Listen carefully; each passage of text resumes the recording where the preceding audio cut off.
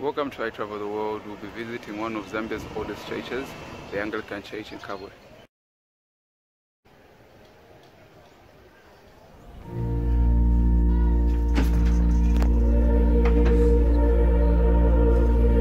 We're here at St. George's Church of the Anglican, and this building was built in 1918 by the English settlers who came to Kabwe, back then known as Broken Hill. And you can see the British influence from the traditional styling of the roof of the Anglican Church. And it's a wonder in how well preserved the church is by the elders and the congregation of the church.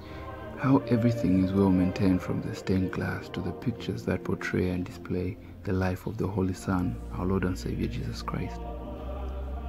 The history of the Anglican Church actually dates back to the 2nd century, but its official formation was said to be in the 1530s of the 16th century under the rule of King Henry VIII of England.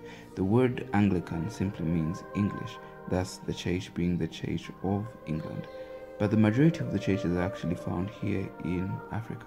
And this church was mostly used by the white population, as St. Margaret's being used by the Africans back in the colonial times. And which one was built for the black?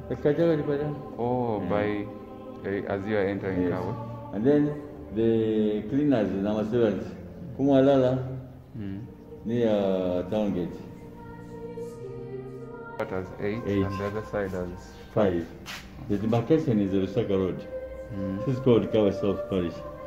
So you cross the Lusaka Road going that way, it's called Kabwe North Parish. Okay. Yeah. In most Anglican churches, the focal point of the church service is not the pulpit, it's actually the altar, which symbolizes sacrifice, and the cross where Jesus Christ was sacrificed. And this is where Holy Communion takes place of taking of Eucharist. And if you do visit most of the Anglican churches, you can see that the font where people get baptized is found immediately after you enter the church, which symbolizes that as you enter the church building, you enter the Christian family through baptism.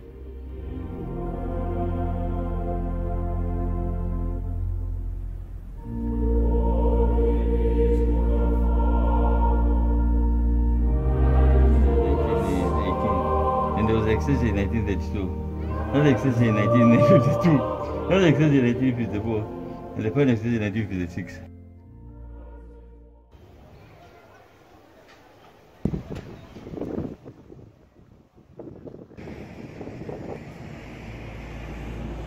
Right behind me is the St. Margaret's Anglican Church, which was predominantly for the Africans, and now this is a monument. And you can actually see St. Margaret's on the right side as you are entering Kabwe, coming from Lusaka using the Great North Road. And these churches are part of the history of the Anglican Church right here in Zambia.